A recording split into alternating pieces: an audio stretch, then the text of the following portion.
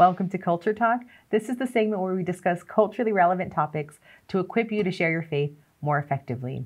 I'm joined with Jeff Zweerink, astrophysicist. Hello. Hi, Sandra. It's good to be here. I'm glad that you're joining us because we're going to be talking about something that's been in the news lately, and that's Betelgeuse, but not Michael Keaton's character, Right, no. the supernova. Well, So- it's a star that we think might go supernova. Might supernova. Yeah. So first, what is Betelgeuse? So Betelgeuse is just a really big star. For everybody up here in the Northern Hemisphere, if you go out at night in the winter, you can see the constellation Orion. It's the upper left star in Orion. It's often one of the brightest stars, but the cool thing about it is it's a variable star as well. So it's one of those just really interesting stars, and so it's been in the news because it's been changing a little bit lately. So what has happened, because it has been in the news everywhere, and not just in like scientific journals, it's been in the popular news. Right. What's going on with it? Well, what happened is that it's gotten dimmer than it normally has. So it's a variable star, and it changes in brightness quite a bit. But for kind of probably a confluence of a couple of different effects, it's gotten dimmer than it normally has. And so some people are saying, oh, it may be in the process of collapsing to go supernova. So that's kind of what's going on. It's not quite so dramatic as that, but that's part of why it's made it into the popular press. So there's this possibility maybe that it might supernova or explode.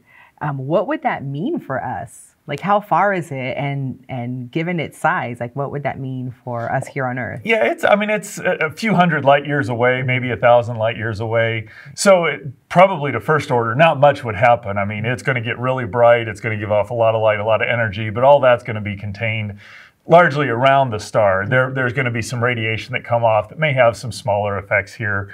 But to a first approximation, not much is going to happen on Earth if that goes off. So supernova are big things, but space is really big. And so it's probably not going to be a big deal. Yeah. Speaking of big, how big is it compared to our It is sun? a really cool star. We don't know exactly how large it is, but given our estimates, if you were to take Betelgeuse and put it in place of the sun in our solar system, it would be at least the size of Earth's orbit, if not the size of Jupiter's orbit.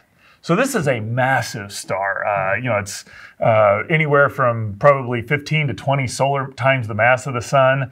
So it's burning very quick, or burning all of its hydrogen and all of its fuel up really quickly. It's been doing that for probably 1 million years. And whether it's tomorrow, which is probably not, somewhere within the next 100,000 years, it's going to go supernova. So it's not a matter of if, but when it will, but probably not in my lifetime, which is a bummer because I think it would be so cool to see. We like explosions, right? I do. Yeah. And that's the arguably the biggest, safe one of the ones, biggest but explosion you can have in the galaxy or in the universe. So I think you had written about that in your devotional impact events, that if you could be safe but witness a supernova, you would love to do that. Yeah, it's like once we're resurrected and have indestructible bodies, it's like, okay, up front, right when a supernova goes off, just With to see popcorn. what it's like there. Man, all the popcorn would get blown away. Yeah. But So now we know its size, it's super huge, and we know that it's so many light years away. Right. What does that tell us about the universe, given its size and its distance from Well, us? it's one of the cool things is that because a lot of things astronomically happen on long time scales. So this is a supernova or a star that will go supernova fairly recently by astronomical standards, but we're still talking 10,000, maybe 100,000 years. But by being able to see lots of different stars in different phases, we can get a picture of what's going on in the universe. And so this is a star that burns its fuel up really quickly, but we can see kind of the end stages of that. We can see other stars that are much younger, other stars that are lighter that are going to take much longer. And so it gives us a picture of just this awesome universe we live in, and for the billions of years that it's been around and what all's gone on in that time. And so it's one of a bit of data that gives us a more complete picture of how the universe behaves. So you talked about like billions of years. So when we detect something like Betelgeuse, that tells us, and is that the only way to interpret it, that it is billions of years? Or is there a way to interpret it from, say, a young Earth perspective?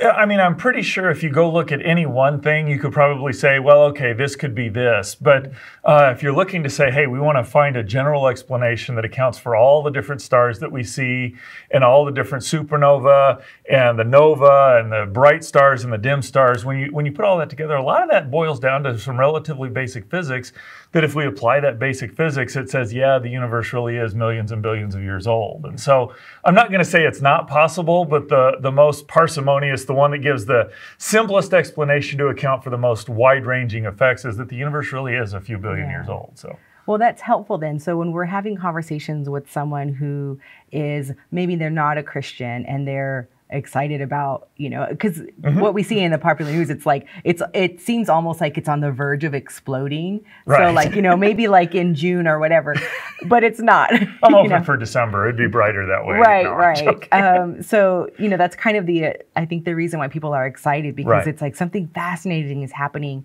in the universe. And that's something to be excited about. Now, it's not happening right around the corner, but when we have conversations with non-Christians, how can we kind of interject our understanding from a Christian perspective of how the universe behaves? Well, I think that's one thing. People generally who are fascinated about this are kind of interested in science and what science has to say. And so the better we understand the science, the more we can articulate what's going on, and being able to come in and say, yeah, Betelgeuse, it's going to go supernova, probably not now, not get caught up in the hype, and understand the science well so that we can talk about it.